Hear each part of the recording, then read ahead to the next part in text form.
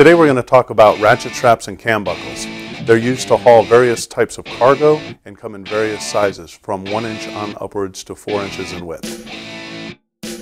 The ratchet strap comes with many fittings: chain extensions, D-rings, E-track fitting, E-track double stud fitting, F-track hook and spring E fitting, flat hook, flat snap hook, J hook with D-ring, S hook, and vinyl coated wire hooks.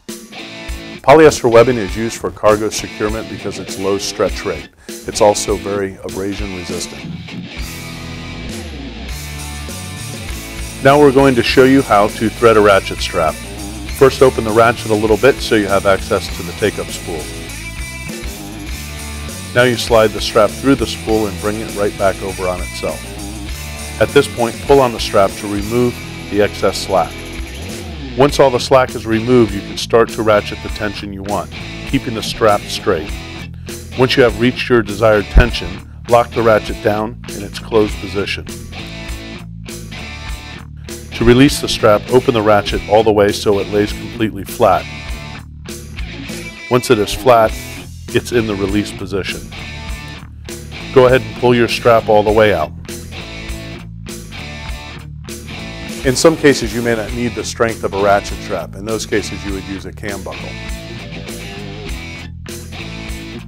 Cam straps come with various fittings: butterfly fittings, E-track fittings, F-track hook and spring E fittings, handlebar straps with S hooks, flat snap hooks, and S hooks. Cam buckles typically come in 1 and 2 inch sizes.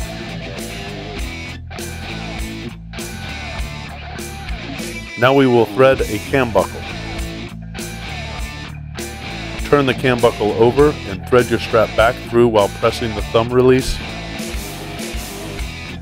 While pressing the thumb release, pull the strap to your desired tension, then release.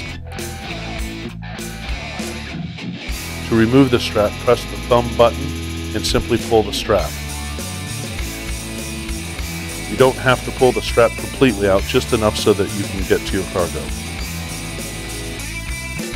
In choosing between a ratchet strap and a cam buckle, it usually comes down to workload limit or how fragile the product is. If it's something light and fragile, I will go the cam buckle because I'm unable to over-tension and possibly crush the product. If it's anything heavier than that, I would go with a ratchet strap.